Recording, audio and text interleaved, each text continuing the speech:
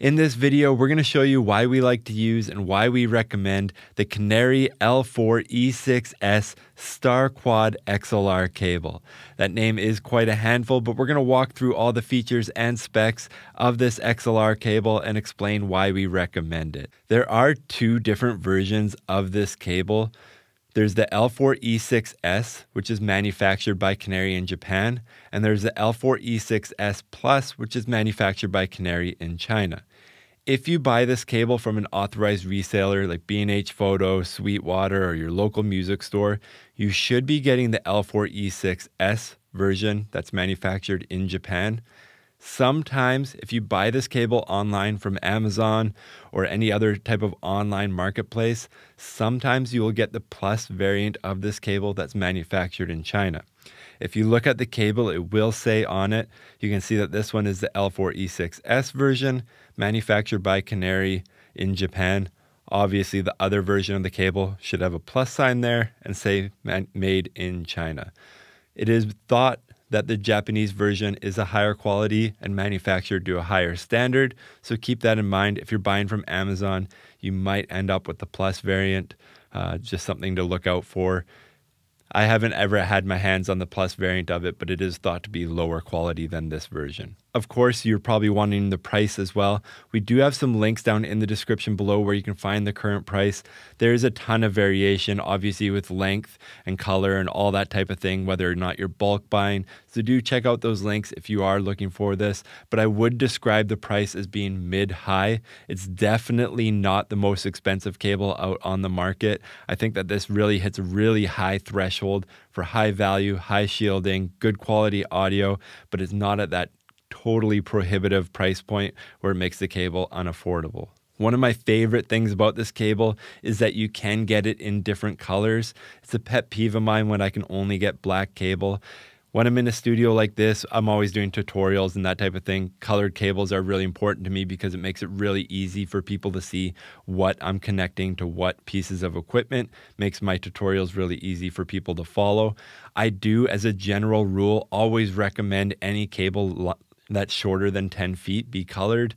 If you're patching outboard equipment like compressors or preamps or anything like that, it makes it really easy to troubleshoot. It can be much harder when you're only dealing with black cable. So it's nice to find a nice high quality XLR cable like this one that you can easily find in a variety of colors from most online retailers. In terms of length, you can find this cable anywhere between 3 and 50 feet online. You can also buy it bulk by the roll if you are wanting to make your own cables. If you are wanting to make your own cables, we're going to show you how these ones have been soldered just so you can see as a template for when you go to do this yourself. In terms of flexibility, I was really surprised when we first started testing these cables how flexible they are. I've always been under the impression that a Star Quad cable is supposed to be really stiff. I don't find that at all with these cables. When I'm running these cables up and over boom arms like this, I never think about it. I'm never having to make workarounds because of cable stiffness. If you made me choose which one was more stiff, this one or the previous cables we'd used, I would say this one is maybe just a little bit stiffer, but in practical terms, you don't really notice it, and I think it's a non-factor. In terms of outer shielding, let's quickly walk through the cable and all the features that are built into it. I have the blue cable here that's from Canare. I have a black cable here that's from Ugreen, a massive manufacturer of cable, and I have the other kind of purpley color here that's made by GLS, which is again very popular, especially in North America. So if we start with the Canare cable here, you'll find that this cable has the PVC outer core, and then inside that, there's this 95% shielded tack braided cable. So what that means is that there is like a basket weave of shielded cable there. And the reason that it's silver is it's tin covered copper there. And where the 95% rating comes from is with that basket weave, when you bend the cable, there are tiny little holes that open up, so they can't claim 100% coverage. If it was 100%, that weave would be so tight that you would not be able to bend the cable. Now let's take a look at the design of a couple other cables here. With this Ugreen cable that we have here, this is also claimed to be a braided design, so a two-way copper braiding. It's pure copper here, it's not tin covered. but you can tell that there's way more holes in this cable. This cable is brand new. I did the same process to strip the PVC off of it, and you can see that there's quite a bit more holes in the shielding here. So this would not be as good or as good a coverage against noise and interference. The other cable we have here from GLS is a more traditional copper spiral. This is a single way copper spiral. Now, Mogami has a very similar one, a competitor to Canare on that high-end price market. It does have better coverage than this. This is another brand new cable. You can see here that there is already a hole in the copper shielding. This is brand new. I just stripped it away. It just wasn't that 100% level that a lot of manufacturers claim. So if we're comparing Canare versus other cables, that weave is more likely to restore, but the spiral, every time you bend that cable, it's going to degrade a little bit. So you might start at 100% copper coverage compared to 95%, but every time you bend that cable, it's going to degrade. You're going to slowly go from 100, 99, 98, all the way down to probably 60, 70%. You can see here, this is a brand new cable. All we did was pull that rubber part off, and it's probably already rated at, what, 80%, something like that. So it does degrade quite quickly just by using the cable. So now let's look at the other end of this cable. So we took all this tin off the end and we gathered it to one side. This is what you would solder to the ground of your connector. We'll show you what that looks like in a minute. Inside of this tin shielding, there is a paper wrap that gives 100% coverage. Inside that, there's all this cotton yarn that is wound between the rubber here on the actual cores of the cable to help give it a little bit more protection and help keep the cable nice and round. It does add to that fullness and protects the rubber cable on the inside. And inside that, of course, we have the 4 different copper runs. Next, let's take a look at the XLR connections themselves. We have the top of the line Neutrik connectors here. They're black with gold.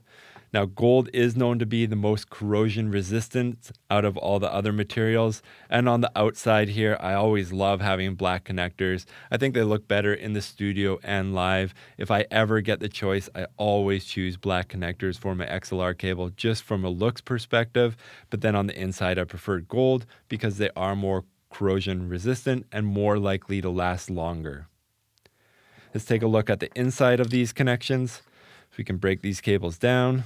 So we unscrew the bottom here, take the top off, slide the bottom down. There's a plastic kind of protector here we got to pull off. And there we can see how these cables are actually made. So you can see, I said before that tin shielding gets gathered and soldered to the ground line of the XLR connector. And then we see that we have 2 whites there that are going to another pin and 2 blues that go to another pin.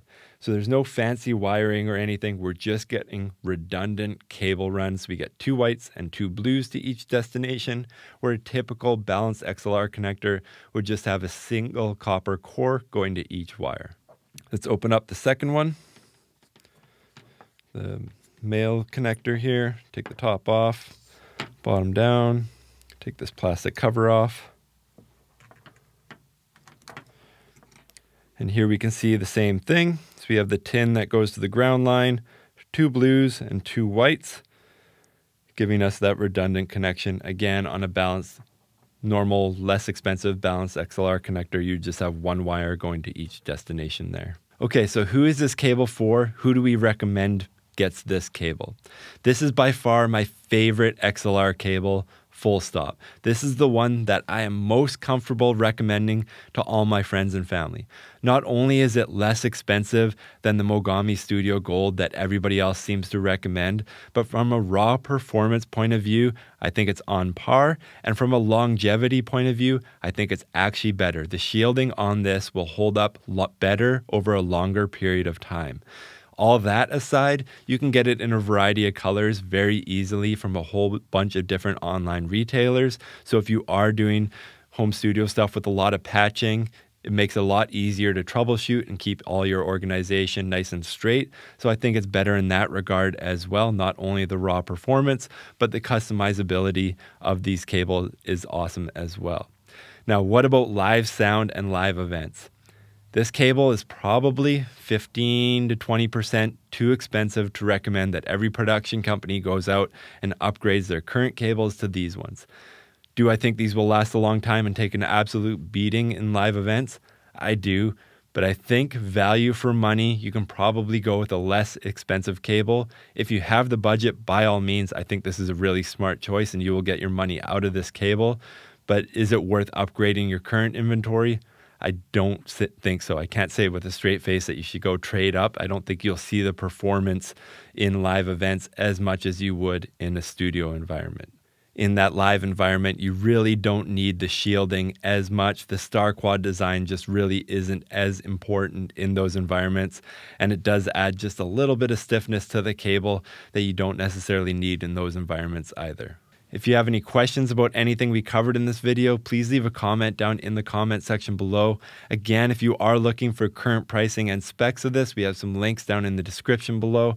And if you want to see more videos like this in the future, please like and subscribe. Thank you for watching.